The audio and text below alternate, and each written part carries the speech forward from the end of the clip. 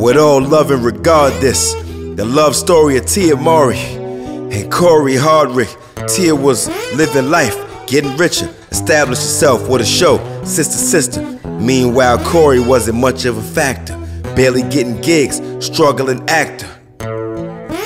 Life was straight hard. To get by, worked a job at Kmart. Worked towards the dreams getting nearer. Got a role in the film with Tia and Tamara. When they met, his whole dress code wrong. Had a pair, what are those on? Cause he was still poor and whatnot. One day he was waiting at the bus stop. Tia saw him, offered a lift, it messed with his pride. Felt embarrassed, but he still accepted the ride. Whole ride they connected, just kicked it. From that point, developed a friendship. Impressed by her lifestyle, for certain, but he lived in a studio apartment with no furniture. Despite the different lives of what appeared, still he courted her for a year. But never spent time with just them two.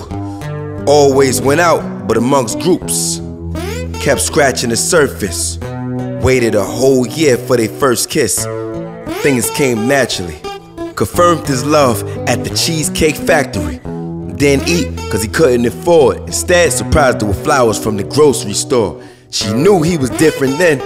Definitely. No, he wasn't just with her cause she's a celebrity. Moving at a different speed. At 25, engaged in her first act of intimacy. Promised when he get his paper right, he was gonna buy a ring, make her his wife. And after 6 years they date, led to that Christmas day. Seemed to be nerve-wracking, truthfully. Used the bathroom 3 times, sweating profusely. Things flowing naturally. Her brother played jagged edge, let's get married. Amongst those things, Cory got down, proposed with a self-made diamond ring. They'll flourish in this crazy world. Have a son, a beautiful baby girl. Everything flowing smooth, no drama, except a small issue with Keke Palmer. Something small, still riding the course till 14 years later, filed a divorce.